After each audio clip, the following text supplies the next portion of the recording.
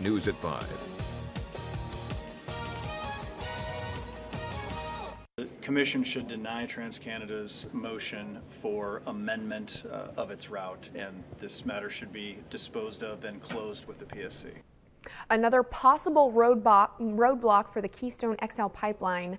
Good evening, everyone, and thank you for joining us. The Nebraska Public Service Commission held another hearing on the proposed XL Pipeline. It heard from TransCanada, landowners, and Native American representatives about the decision that it made last month.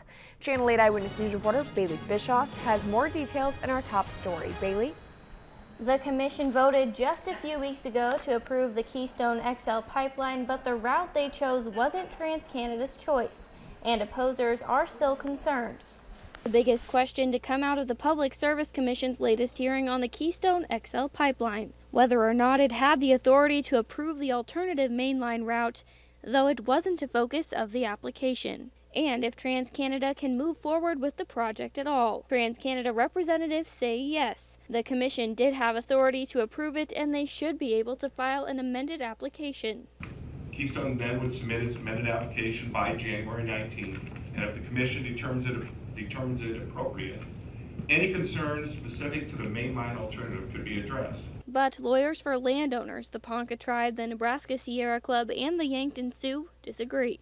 The game is over. They say the pipeline company could amend its application if it was denied, but say there was no denial as a route was approved. There are 2 votes for denial of all routes. There were 3 votes to approve a route that is not the subject of this applicant's application before you. Opponents also say TransCanada cannot move forward with the project because their original application didn't inform landowners or do enough research on the alternative route. They didn't tell the people in those counties, yeah, we're going to put a pipeline through your home. That's what we want to do. That's a problem that cannot be fixed after the fact of the amended application.